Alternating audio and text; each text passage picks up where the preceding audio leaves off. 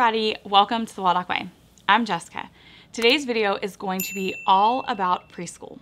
What preschool looked like for us, what worked during our preschool years, what didn't work during our preschool years, and since hindsight is 2020, what I would have done differently and what I wish I had known.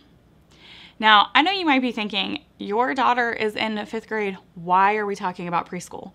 But we're talking about preschool because over the past few years, there has been a huge influx of homeschoolers, new people wanting to start homeschooling. And well, if we're being honest, I wasn't blogging or doing YouTube when Emily was in preschool, so I don't have a lot out there for the preschool years. But I learned probably the most I've ever learned on our homeschool journey about myself, about her, and about homeschooling in general during that first year. And well, like I said, hindsight's 2020, so let's talk about that. So what did preschool look like for us?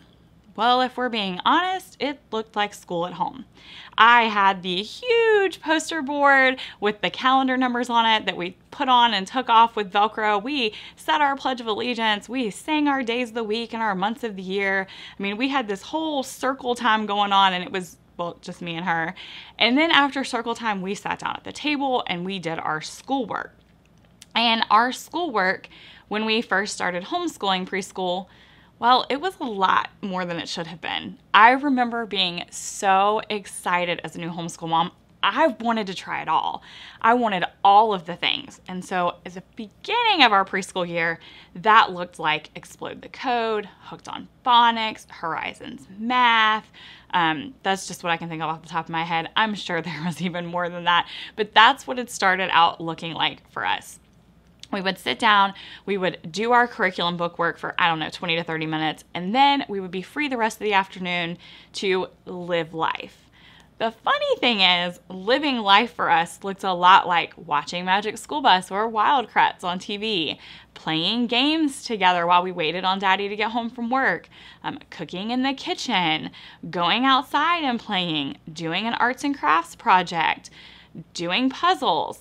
And as our preschool years moved forward, and as we kind of got a few months into it, I realized that Emily and myself, I guess, were learning more when we were living life than when we were, doing school. And so that was the point when I really kind of started to back off and reevaluate our preschool a little bit. I decided to ditch some of the things that weren't working and keep some of the things that were working.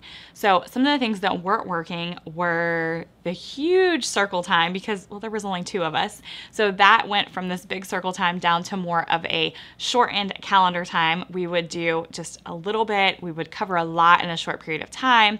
And we would basically do a kind of calendar, I guess, notebook, if you will. I kind of put it in a binder instead of a notebook, and then we would read together. So what's funny is basically before I even knew what a morning time or a morning basket was, essentially that's what we were doing, is we evolved our school-like circle time into a morning time, and that's how we started our day.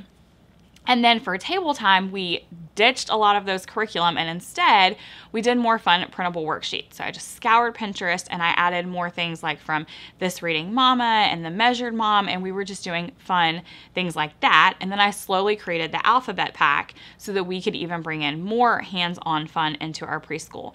So those are the things that worked for us: the reading, the calendar time, the hands-on interactive fun, playing games, watching shows, like just enjoying schooling. And so if I had it to do over again, what I would have done is a lot more of that.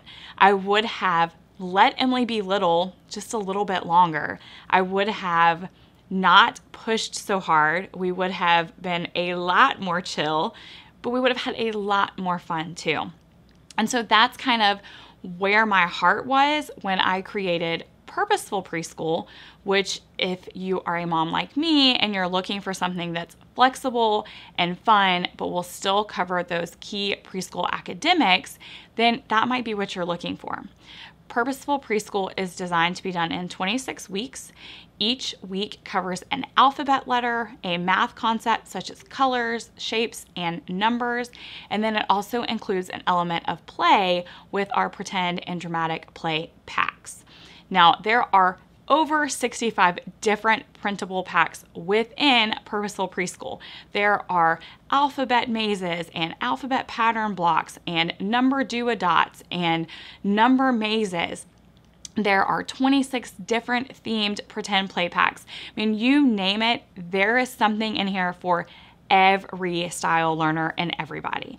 There is a loose plan for you to follow. There are alphabet snack ideas. There's book lists. There's a YouTube playlist. It is basically me giving you everything that you possibly could need or want, and then you choosing whatever fits your child, your homeschool, and your family the best. Whatever they find the most fun, that's what you're gonna do more of. So if you've got a kid who loves do-a-dots, well then guess what? You're gonna be doing alphabet do-a-dots and number do-a-dots and shape do-a-dots, and that's what you're going to be doing to cover the skills that are laid out in the lesson plans. You have a kid who loves cars, we have some transportation number mats where they can drive their cars to make their numbers. Pattern blocks, maybe you have a kid who loves to build. There's alphabet and number and shape pattern blocks included. And then, like I said, 26 different themes of pretend play. Now there's one scheduled for every week, but you don't have to do them all. You don't have to do all of any of it to cover those concepts. I'm just giving you tons of resources to do whatever fits best for your child. So if you have a kid who loves construction, there's a construction pretend play pack. Set that up and let them pretend to play construction, involve yourself with them, and watch the learning happen. Play really is the work of kids, and they will learn so much through play that you will be blown away. I know that it's hard to let go and trust the process, but that is the glory that I have in sitting here 5 years out from preschool telling you the process really does work. Trust it. Hindsight is 2020. You can let your kid be little just a little bit longer, enjoy their childhood, and trust in the fact that there's going to be years to come for all of that shiny curriculum. And if you decide to dive into it a little bit too early, you might be like me and regret doing it and wish that you had just been a little more relaxed and had a little more fun while your kid was still young. So that is what Purposeful Preschool is. That is what is on my heart for preschool. I just kind of really wanted you guys to hear that. And I would love it if you would tell me down in the comments. First, are you homeschooling a preschooler? Second, if you are, what is it going to look like for you? And then if you're not homeschooling a preschooler, I would love to know what your hindsight is. Like, what would you have done differently? What worked well for you? What didn't work well for you? And what would your advice be for new homeschool moms who are starting out on the preschool adventure with their little ones?